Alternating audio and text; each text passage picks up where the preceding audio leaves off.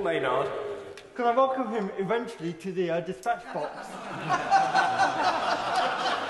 We have a fine record in Blackpool of interagency working to tackle systemic structural homelessness involving both the council and NHS Blackpool.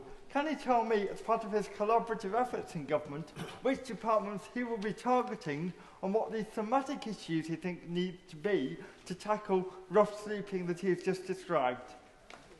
I'll make sure I'm here quickly this time to announce that we will have ministers from across government involved in helping with homelessness, a named minister in each of the key departments to ensure that there is, at very long last, some form of joined-up government to help to reduce the number of rough sleepers.